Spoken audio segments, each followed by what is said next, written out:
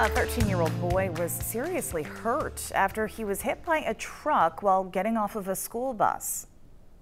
This is very traumatic. We're very concerned about this child's well-being, what happened to him.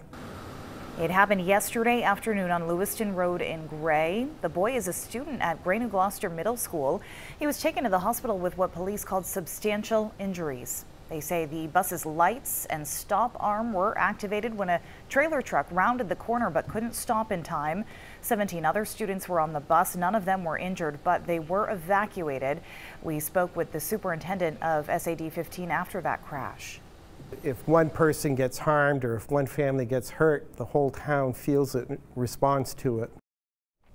Cumberland County Sheriff Kevin Joyce says both the bus driver and the tractor-trailer truck driver are cooperating in the investigation so far. District Superintendent Craig King says there will be counselors and social workers at Gray-New Gloucester Middle and High School for any students who need support. A GoFundMe page has also been set up for donations to the family to help with the injured boy's medical care.